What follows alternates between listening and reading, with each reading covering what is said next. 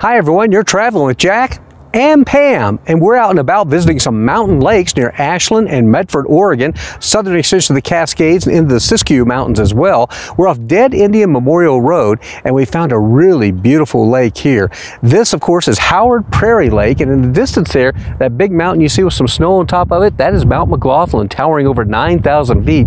So you have a beautiful view of that. Now you can no doubt see the lake is low. Yes, a lot of the docks here are on dry land, but rest assured, there's still plenty of water out there to enjoy.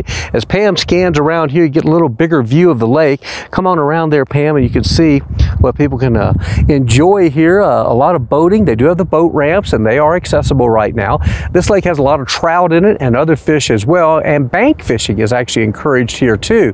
This is actually part of the Jackson County Parks Department, so you will need a pass to come in, but it's $4 for a daily pass. There's also campgrounds all around, and we were pleased to find out they've got this is wet camping, so to speak, that they have showers and they have restrooms and such. So that makes it really nice. Maybe you're tent camping but still would like the conveniences of a shower and a flush toilet, things like that. Again, this is the Howard Prairie Lake area, just outside of Medford and Ashland. It's about a 25-mile drive from here.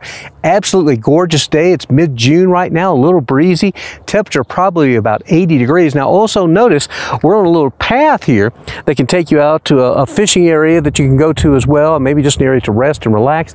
This is great for those who may have some difficulties walking, because it is accessible for those with some disabilities. So again, I hope you enjoyed this little quick view of one of the mountain lakes. Again, this is a Howard Prairie Lake. There's also a Hyatt Lake that's nearby as well. And be sure and subscribe to our channel. That's Traveling with Jack and Pam.